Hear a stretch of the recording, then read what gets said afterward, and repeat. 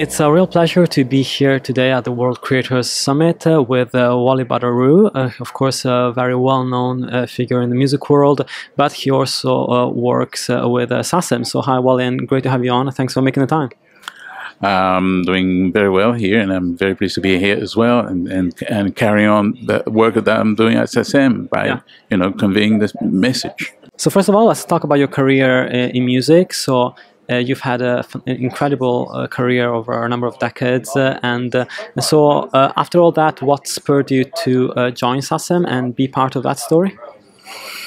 Well, when you're young, you do not realize what droit d'auteur is all about, what copyright is all about. You read these things in the contract that you just sign, and you don't realize that what you're actually creating is even more than real estate. It is going to be the soundtrack of many people if it is going to be successful, and therefore it is prone to be something that you will live throughout your whole life. And that's why I believe that at some point, making sure that the life of your works is going according to what you think it should be doing.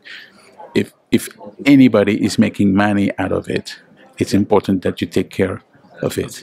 It's your own business. Yeah. And do you think that young artists understand that enough?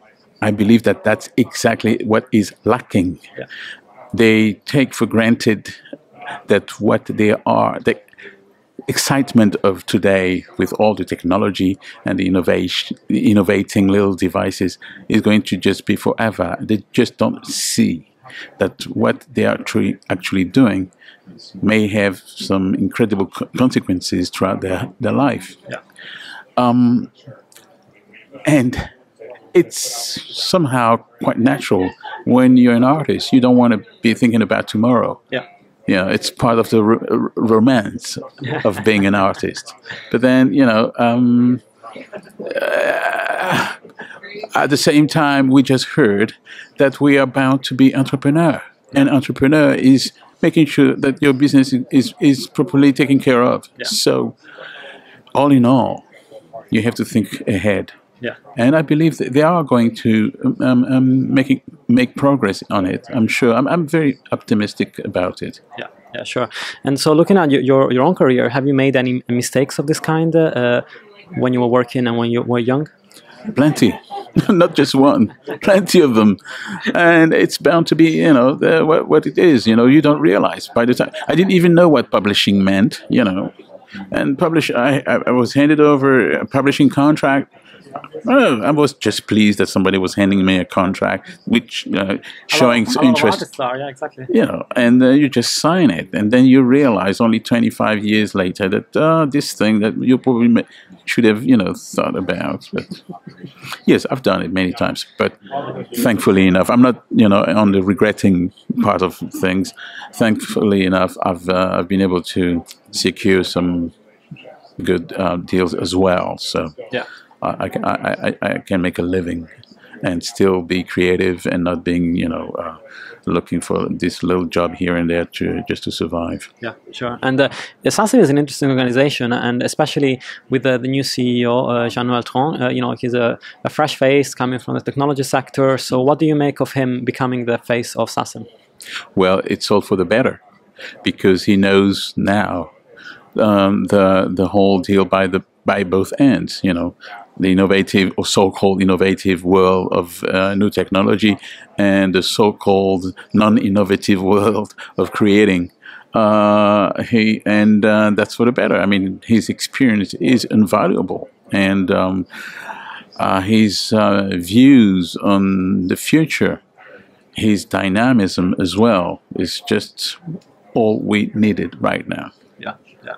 And when Chris Blackwell set up Island Records, everything was physical. You were selling records, and that also sort of created some problems in terms of distribution, because of course, you couldn't be everywhere. You were only where your record was, and that created some problems. And so, how do you feel about the new way where everything is accessible everywhere? And do you like this new way of consuming music? I don't know if I have to like it or not. Basically, I have to live with it. Yeah. But for as long as if there is money being generated, again, you know, this is my thing here. Yeah. I do not believe that we can enforce our rights the way we used to in terms of giving permission for our work to be used or mashed up or remixed or whatever. This is, I'm not saying gone forever. I mean, it's part of today's culture, and there's nothing wrong about it for as long as whatever is being generated, even I'm talking including the YouTube and all those big tubes who actually are making millions out of the easiness with which the new generation are actually using and creating music. For as long as what is generated goes to the right people, I have no problem with it. Yeah, sure. So talking about SACEM and the way that the company is expanding sort of what it does and helping artists to figure out some of the most important steps that they're taking. I know that the company, for example, has issued a series of you know, question and answer type scenarios where they explain what SACEM is, what it does, and aside from that, is there any other way that you can improve awareness for young people and make sure that they understand what the benefits of being a member of SACEM are, for example? Well, to start with, by just showing up myself physically, yeah, and not just advocating, but with being a witness. Yeah. You know, people, I can speak. My life speak for itself. You know, absolutely. And so, whenever I'm somewhere where youngsters or members of parliament also can see me and hear about what the reality of what we're living, that awareness is being raised. So I think that's one of the many ways to make it happen. Jean-Noel is being incredibly innovative, I should say, in bringing up so many ideas of how to we could change that kind of dreadful image that our collective societies are, you know, going through at the moment, and it's only time that we actually revamp that and really turn the thing completely. Again, I'm saying, and I can't be stronger on that point. The collective management is the solution of the future.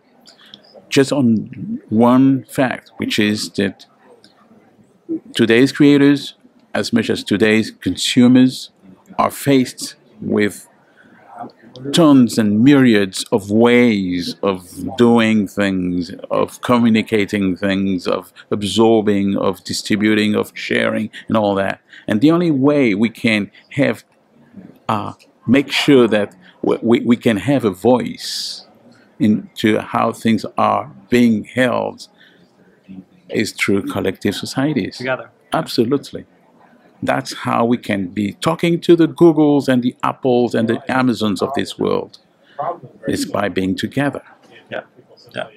And how tough do you think an organization like SACEM has to be be able to face up to what are giants, really, compared to the music industry that is relatively small compared to some of the bigger technology industries that are out there?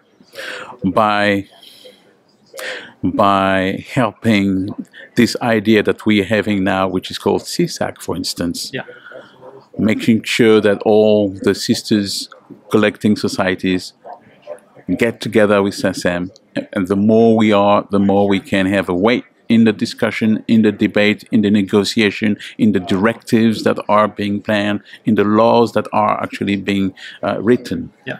That's why I'm so glad to be here, and I'm so glad to have people understanding that the future is in our hand. We have to give a reality to this thing which is called SACEM. For the moment, it seems to me personally that it's still a kind of a vague notion. Most people just don't know about SACEM. That has to be changed so that we can change the storyline. We're not the problem, we are the solution.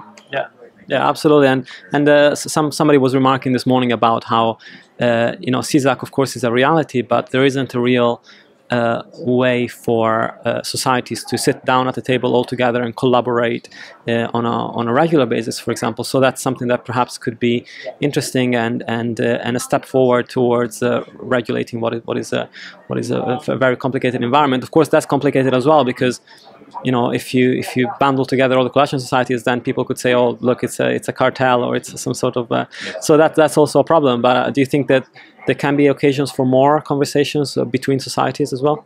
Of course, and whenever that's possible, we have to work on that. We have to make sure that we can make that happen.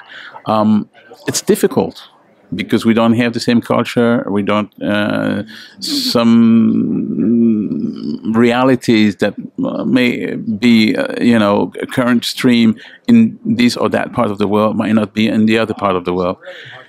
Just listening to what we have to say to each other is the beginning of the solution. And also, my dream, I have a dream somehow, which is that someday the gap that we're having between the copyright world and the droit d'auteur, the author's right world, will be narrowed enough so that there's not this does not constitute a battle anymore. We need to get together. We need to be able to bridge those gaps. It's absolutely key. That's great. Well, thank you so much for your time, and have a great rest of the event. Thank you so much.